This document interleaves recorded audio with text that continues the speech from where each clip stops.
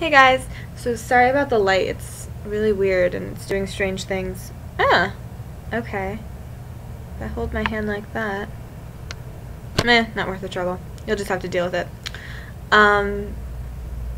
Yeah, so it's like 4 o'clock, and I realized a couple of minutes ago that I didn't really have a poem that I wanted to read.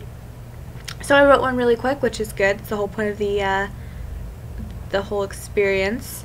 So I wrote it really quickly. It's still untitled. I think I might call it Teeth.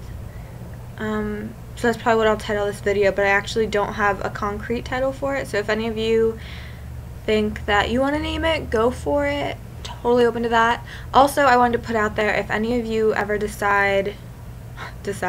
any of you ever think of anything that you want to hear a poem about, or you think I should write about, anything like that, like, you just send it to me, hit me up, comment, whatever, and I will do it. Hopefully. Unless it's something creepy. Don't be creepy.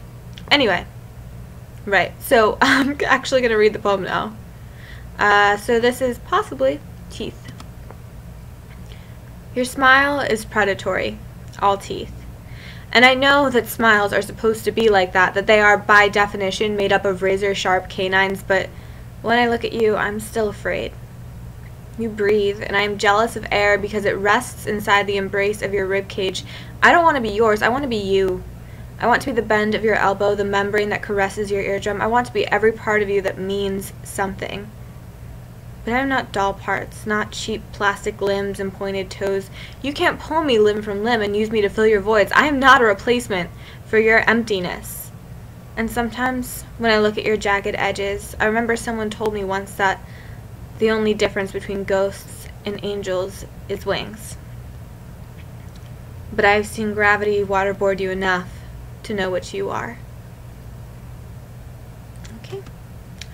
So, oh! The light suddenly got better. So that was Teeth, possibly. And I'm gonna post this now. Okay, have a good day.